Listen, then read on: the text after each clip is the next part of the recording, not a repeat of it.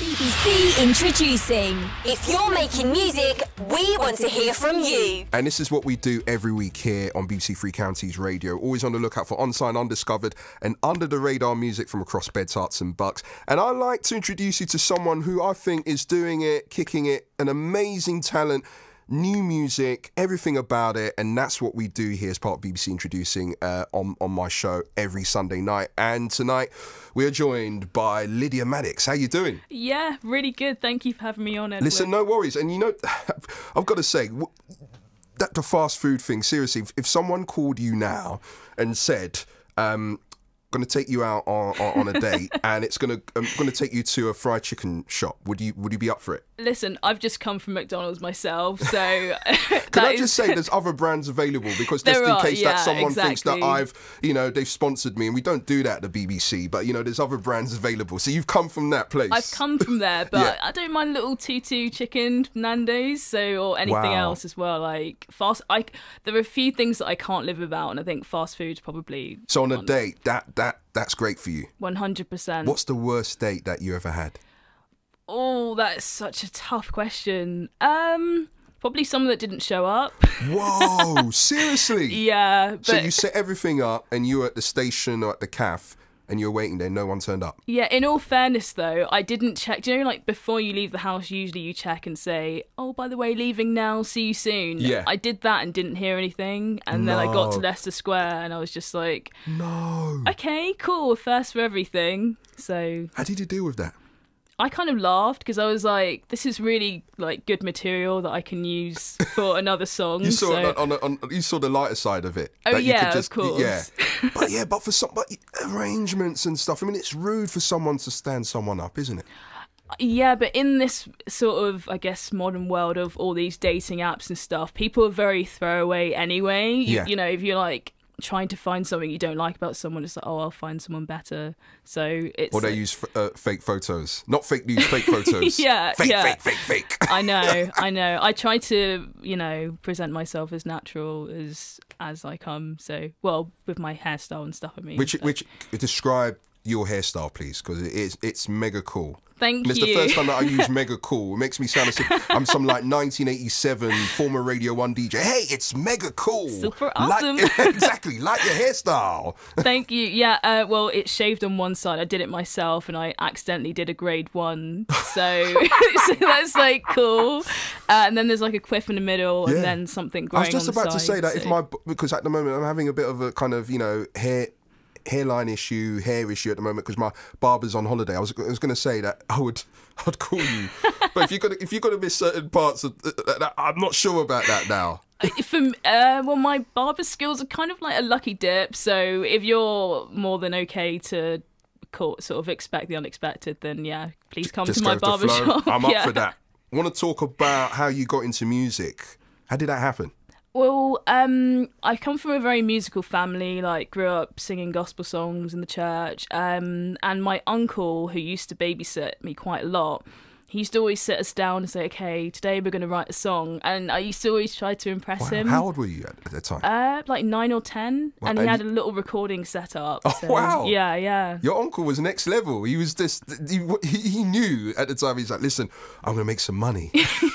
Yeah, he'll be coming back claiming soon, I'm sure. Wow. And when your uncle did that, I mean, did you feel encouraged? I mean, did you want to do it or did you feel as if you were forced into it? You're like, Uncle, no, I don't want to know about music. Oh no, I loved it so much because I'm from that generation where we used to record ourselves on cassette tapes and listen back. So like we found it really funny and because I wanted to impress him and I loved 90s pop anyway. So to me that was like my way of being a pop star. Is it dirty to say that, or wrong to use the term pop or to say that you like pop music?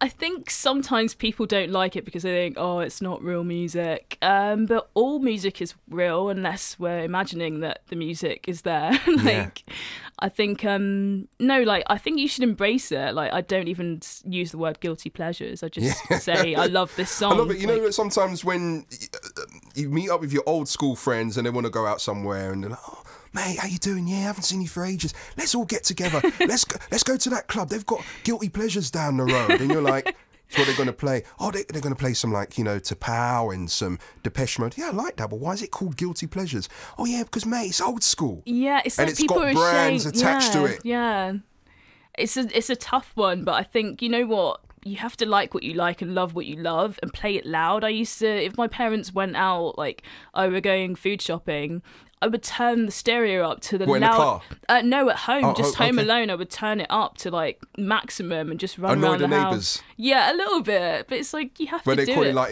environmental kind of health or housing, go, excuse me, it's happened for the 4th time. I can't stand that young lady, Lydia. Can you please evict them? Can't stand that cheesy pop music. I probably shouldn't confess to that now, but yeah, sorry, happened. neighbours. Yeah, oh, it did. Oh, my word. Listen, I want you to introduce your track. We're going to play a game in a minute with my mum. My mum is the queen of the top 40. She knows every top 40 track. And as you love and endorsing pop music, no doubt you've got to get everything right. Okay. If not, then you're not the queen of pop. Oh, okay, this is going to be tough, but yeah, I can rise to the challenge, so Brilliant. let's go for it. Brilliant. Before we do that, we're going to play your track. Introduce it. Hi, I'm Lydia Maddix, and this is my track, Too Cliché. Picnic in the park, too cliché. Holding hands in the dark, too cliché. Kissing in the cinema, too cliché. But how can I show I like you in any other way? Be my wonderful, too cliché. 'Cause I really, really wanna give you all, too cliché. From heaven did you fall, too cliché. Well, how can I say I like you in any other way? Love ain't about a feeling, but with you I feel so strong. Picnic in the park, too cliché. Holding hands in the dark, too cliché. Kissing in the cinema, too cliché. But how can I show I like you in any other way? How can I show I like you? How can I say I like you? Head over heels, too cliché. But that's the way that I feel, too cliché. I tell you over and I spill, too cliché. So I'm gonna sing it like you in every single way. Love ain't about a feeling, but with you I feel so strong. Picnic in the park, too cliché. Holding hands in the dark, too cliché. Kissing in the cinema, too cliché. But how can I show I like you in any other way? How can I show I like you? How can I say I like you? How can I show I like you? How can I say I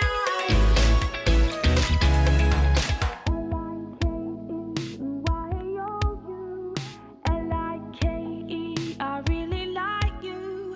L-I-K-E, I owe you.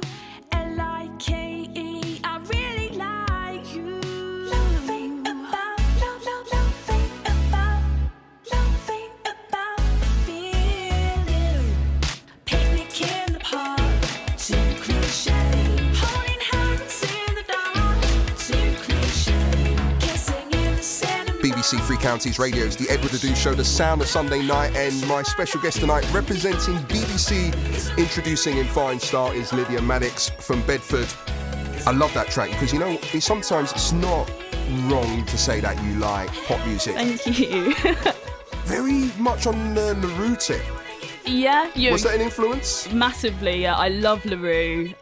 Grew up listening to a lot of her stuff, and I just Why love La- synth pop. Why LaRue? Synth pop is brilliant, but why LaRue in particular?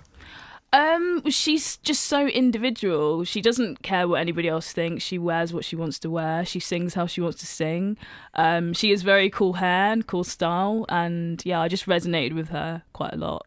That's amazing. And one thing to note, when it comes to pop music, especially when we're talking about black music, or for example, I don't want to bring race into it, but No, when that's you're fine. talking, if you know, I'm black, I like pop music, and in school, and when I have that conversation with my friends, I mean, sometimes I'm kind of looked down on because they say, oh, you know, if it's not R&B, hip hop or reggae, it's like, no, you can't like pop music. Is there a stereotype, do you feel, connected to that? If you're black, you know, like yourself, and you like pop music, but you're not given that kind of recognition or the props because you like pop music? Oh yeah, massively. I think, you know, people think, oh, you're black, so you must like rap. But then it's like, you know, George Ezra has a very deep baritone voice, and if you heard him on the radio, you might think he was black. But I think it's I quite like the idea of, again, expecting the unexpected and just going with what you like, and not sort of following what everybody else wants. I wish I had a jingle to say, do your thing. Yeah. Do your thing. You know, like some horns. With some horns or something, kind of like, you know, do my James Brown impression or something. Do your thing. Do your thing. Keep it going. That was rubbish, wasn't it? You're just laughing along with me. You're too kind. No, do your thing. That's much Maybe better. next time. I need to step up. Exactly. I'm going to play a game now. So as I mentioned, my mum is the queen of the top 40. She knows every top 40 track. So that's pretty amazing. Exactly, because my mum's cool. My mum rolls like that. See, mum's cool. Does she have like a Guinness Book of Records type thing for that? Thing. Or like a certificate at least? Producer Grace and Phil, we need to look into that. We need to get Guinness Book of Records involved. Yeah, we need to do that. So mum reads out lyrics from 3 top 40 tracks. So what you've got to do tonight is listen to what mum says and hopefully get them right. And okay, I really hope I'm good at this, otherwise... Well, hang on a minute. You know, you're the queen of pop. Yeah, so true. You can't let us down. True. Yeah. Mum, how you doing? Yes, got Lydia in the house. Mum, take it away. Me and Drizzy, back to back. It's getting scary. Back to back. Do you know that one? Me and Drizzy back to back is getting scary back to back. Thank you, Mum. Is that Drake? Maybe One Time or something? Oh, I'll tell you what, Drake is involved. He collaborated on that track. What do you say to someone when they've misbehaved or they're kind of going off the wrong track, or you may have been told this at school? Like, my mind is so blank. Like, be good. Oh. I'm just terrible. Who am I? Listen, like, I just can't. I love that you're having this moment. I don't know who I am. I don't know what's going on. It's a real crisis. I'm really sorry. My sister will be like kicking herself because I'm sure she knows. I've got to do this. Computer says nah. Me and Drizzy back to back is getting scary. Meek Mill, Drake, going bad. Going bad. Hopefully, I'm sorry. No, don't need to apologise. Fingers crossed you get this right. Okay. I've got my fingers crossed. I'm on it. Mum, take it away. Can you tell me what's with all this distant love? If I called, would you pick it up? You must know this one easily. Oh my gosh. Is it Mabel, Don't Call Me? I have to do this. I'm so sorry. Computer says nah. Can you tell me what's with all this distant love? I'm just the worst. Is that right? Kehlani featuring Ty Dolla $ign, Nights Like This. You don't know that track? That's gone over my head. I feel so embarrassed. I'm just too in the You're pop obviously world. not listening to Radio 1 on a Friday afternoon, the official top 40 with Scott Mills. You're not listening. I've got like Spice Girls on or something. I'm so bad. I'm like 20 years behind everyone. I'm really like, I just don't know what I'm doing with my life. Sorry. Saying a prayer, seriously, hands together. Please try and get this. Please. Okay. Please. This is my moment. This is yeah. I'm not. Who was it? Martine McCutcheon who sung? Yeah. This. I'm not even gonna sing it. Mum, take it away. So would you still love me if I had no money? Oh, I love this song. Okay, if I don't get this right, I think that this is dappy and young and comfortable. You sure you're going to put some money on the table? Yeah. Not endorsing betting. 100%. Yes! Oh my god! Yes! So would you still love me if I had no money? Wow. I love this song so much. My sister Rebecca, shout out, introduced me to this. So yeah, I've been playing it non-stop all this week, so that's come in handy. 1 out of 3, not too bad. Yeah. Not too bad. Have you got any gigs coming up? I do. I have a couple in March, but the date's TBC. So I'll post on socials. And where can people find you? Like your social links. So if you go to Google, type in Lydia Maddix, it will come up with my Instagram, SoundCloud, Spotify, etc. So yeah, that's where I am. Thank you so much for coming in and have a great evening and enjoy the rest of your week. And hopefully when we get you back next time, You get all of them right. I know, I'm going to go home and study. This is going to be like GCSEs all over again. So thank you so much for having me on. I've loved every moment. No worries. Thank you for coming in. Hello, so I've just finished my interview on BBC Three Counties Radio. It's still very surreal. It went by so quickly, but I loved every single moment. And yeah, it was amazing to hear 2 Cliché playing out on the radio. And yeah, this is a day that I'll definitely remember for a very long time. So yeah, I'm just, I appreciate the opportunity to come here and to share my music with Bedford and beyond.